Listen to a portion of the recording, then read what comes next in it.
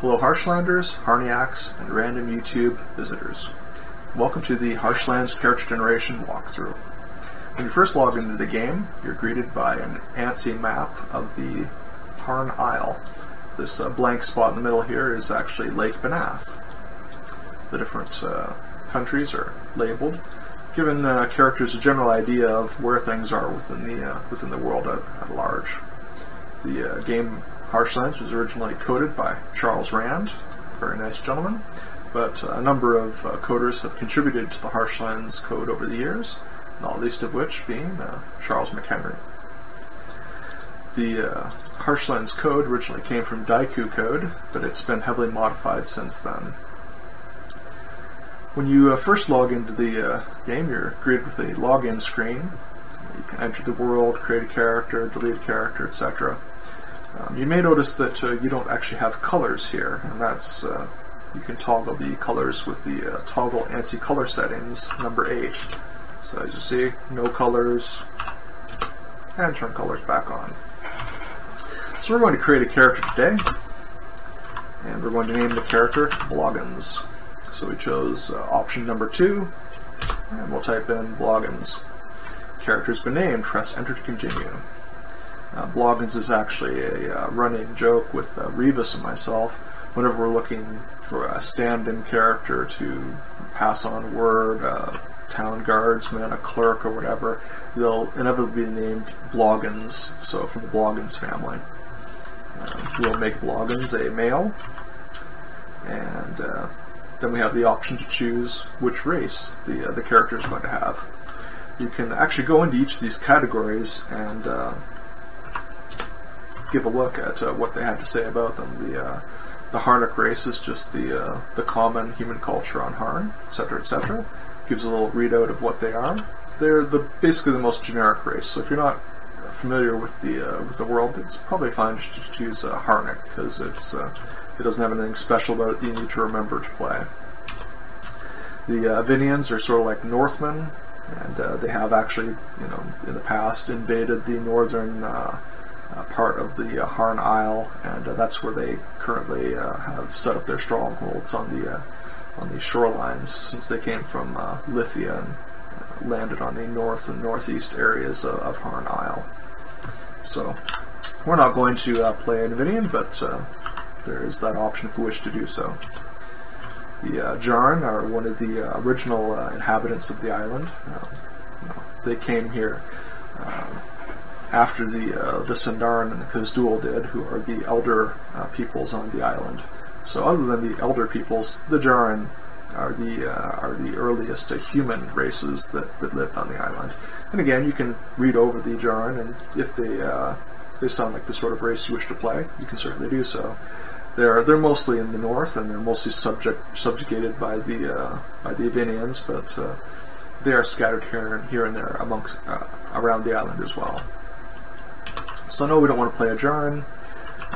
The other option we have is a Tealda. The Tealda are the tribal character race available to play. Previously, we had the Cath available to play, but that sort of ran its course, and so we have retired that race as a player character race and replaced it with the Tealda, who are a little bit more civilized or more comfortable mingling with civilized sorts. On the island map, they're basically just south of Avinia. So let's go here. So basically, in this area here of the isle is where the Tealda would be. They're just south of Orbal, north of Kaldor. The Jarn strongholds that remain are north of the Tealda. So the Tealda tribal race makes a good placeholder between the Avinians in the north, the Jarns in the north, and the Kaldorans in the south, basically, or the Harnic Kaldorans in the south. It binds that area together, glues that area together nicely. So going back down, we're not going to make a Tealda, but we'll take a look at the details we have for them. Again, you can read up on the Tealda. It gives a little bit more detail about who they are. Strongly spiritual people. Not surprising for tribal sorts. So no, we're not going to play a Tailden. We're going to choose the Harnick race today. So do I wish to play Harnick? Yes, I do. So that will set that in for me. The next question that the character generation asks is what religion you wish to play. If you're not familiar with the religions in the world, Peony is a safe bet. That's the one right here, Peony. That's the goddess of harvest, sort of peaceful goddess, but she's more of an every man sort of goddess.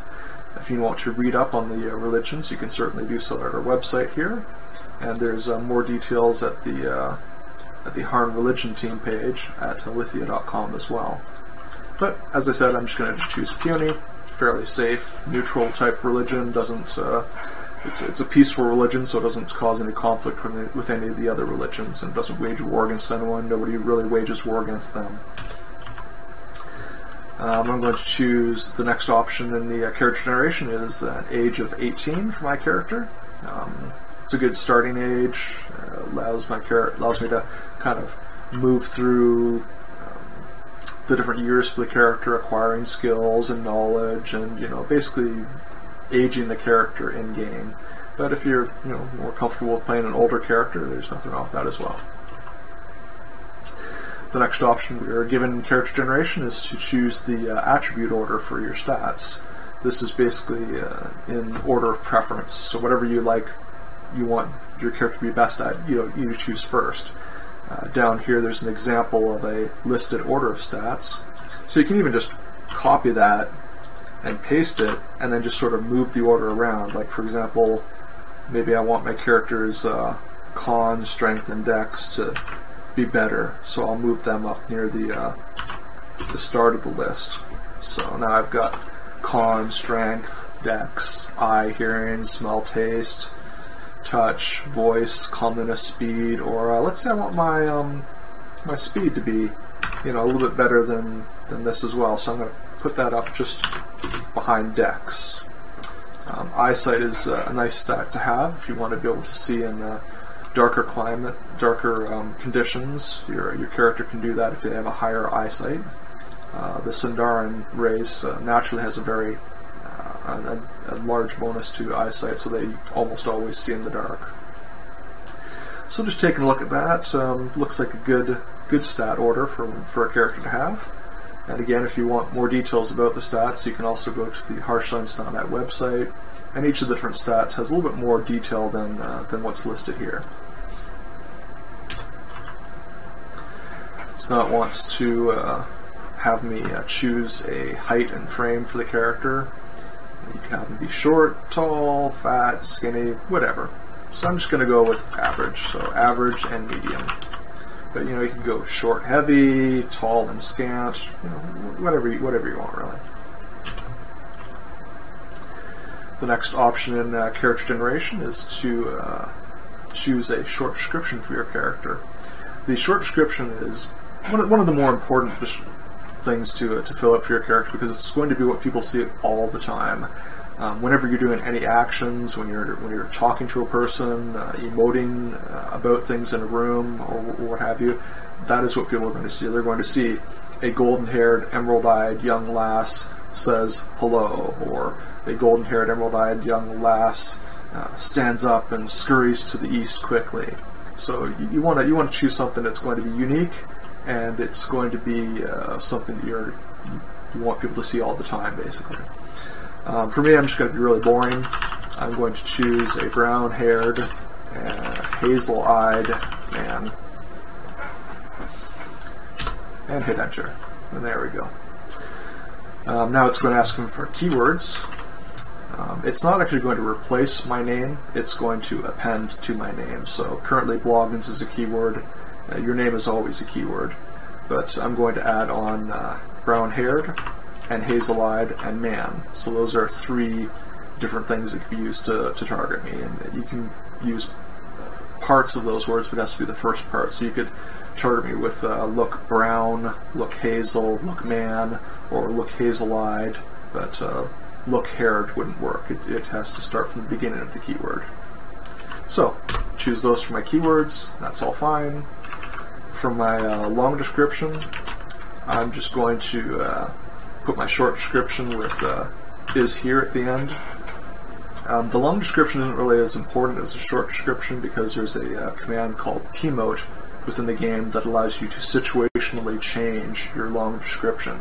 So if you wanted to be a brown-haired, hazel-eyed man is lingering here looking worried, you could do that with the pmote command. So again, long description not as important, but I just fill it in, so there it is. Now you want to fill in a detailed description. The detailed description is what a person sees when they look at your character, and this basic paragraph of text will get spitted out for you. I don't have anything prepared, so what I'm going to do is I'm going to just copy this description. I'm going to put it into a notepad off to the side here, and I'm going to basically get rid of the extra spaces.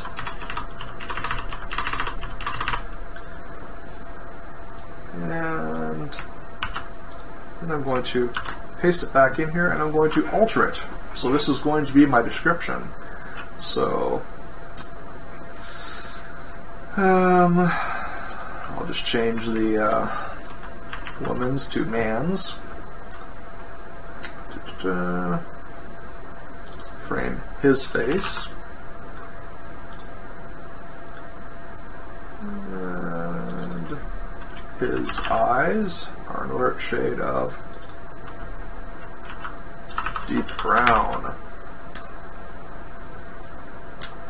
And his youthful features have already been marred by a countless number of scars. Crook of his nose.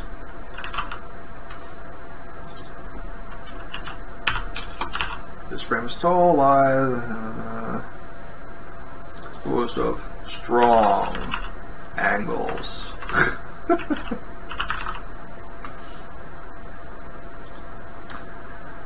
Frame is, and that looks good.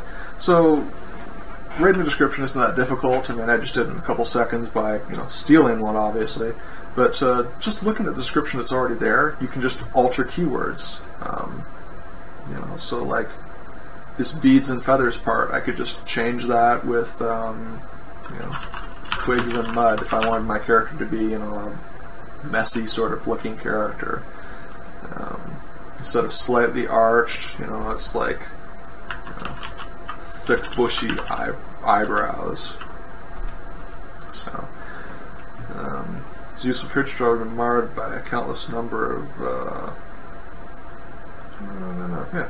So anyway, very easy to make a detailed description. Just take something you like and then just alter it to fit your needs, basically. And when you're done typing in all the different lines of your description, you just use the @ symbol to close it out. And that moves us on to choosing your character's profession. The profession is just a nice way to be given a default set of skills. Whatever profession you choose out of the list, it's going to automatically fill in those skills for you, but it will let you change them if you don't like them. So if there's one of the skills in the list that you don't like, you just drop it and you can pick another skill, basically. For this character generation, I'm going to choose Hunter as my, I'm going to have to type in the number, so the number is 19 for Hunter. So I type that in, and you notice that the screen has a number of skills that have been picked for me. For example, spear over here, forage, skinning, tracking, and just because these are picked by default doesn't mean I have to take these skills. So if I don't want spear as a hunter, I'll just type in spear and it removes it. So it changes my picks down at the bottom here from 2 to now 3 picks remaining. So let's say I want to choose longbow. Now I've got 2 picks remaining. What else would be good for a hunter sort? I could choose the sneak skill. That's always nice to have, to sneak around. And maybe I want to choose a language. So for example, Chelmi is one of the tribal languages, so I'll be fluent in Chelmi so I can talk to the tribals in the game. There are a number of other languages here, Pagellan, Orbalese, the different Jarn languages, Gazidja, Hadiri. The two scripts are Lakis and Runic. Those are available in character generation. But the Runic is most common in the north with the Avinians and with the Kazdual, whereas Lakis is more the general script for everybody else, basically. But there are also other scripts available within game you could run into, like church scripts and whatnot. So once I'm happy with my choice of my skills, I just type in done to say that I'm done with my skill picks. And it asks me to type in a background for my character. This could be just a few words, a few sentences, a couple of paragraphs, basically whatever information you want to pass on to the admins to let them know about your character. Like he came from a small family, he came from a big family, he's looking to make his way in the world, he's a humble guy who doesn't want to cause any waves, whatever you want the admins to know, basically. Try not to God mode your background, like you came from a rich family, you've been showered with riches. That's not the sort of thing that you can put in a background, but just general information, maybe your names of your family members that you feel that are important to you, like your father was really important, so you give him a name, and that's part of your background or whatnot. For me, it's just a test character, so I'm just going to type in, this is a test character. Please ignore me. And we'll fix my my spelling mistake there. Okay, and just like any of the other multiple line editors, you just use the @ symbol to end the writing.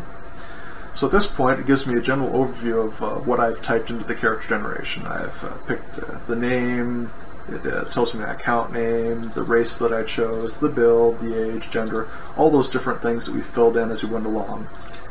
And as an overview, if we don't like something that we did make, like I don't really like that short description, I want to change it. These are the commands you can use to go back and change these things. So you can change your keywords, you can change your height, you can change your profession, your comment, your frame, etc. All these things are editable before you submit your character if you wish to.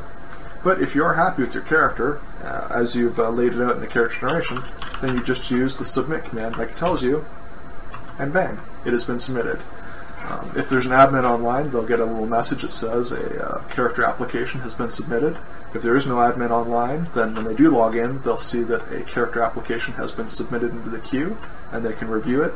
They can either accept it and say, hey, give you some maybe advice on how to play the game, or maybe they'll have to decline the application, saying, you messed up your detailed description, you put in reference to close. Those are the sort of things you'll actually add to your character when you're in the game. Whatever, but nonetheless, you'll get an email eventually. So keep an eye on your junk folder, your spam folders, because sometimes these sort of emails can get dumped into there, and you'll want to keep an eye and grab onto those. But other than that, that has been the Harshlands character generation walkthrough. I hope it's been helpful, and I hope you enjoy Harshlands. Have a great day.